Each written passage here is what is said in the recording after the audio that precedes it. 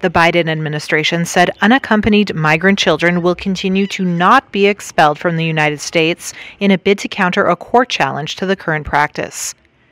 The controversial Title 42 order was issued by the CDC in March 2020 when Donald Trump was president at the outset of the COVID-19 pandemic.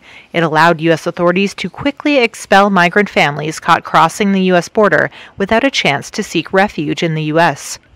Biden reversed some of Trump's hardline immigration policies after taking office in January 2021, but government data shows his administration has expelled migrants more than 1 million times under the Title 42 order. Early in his presidency, Biden exempted unaccompanied children from the expulsion policy. But a federal judge in Texas ruled on March 4th that Biden could no longer grant such an exemption.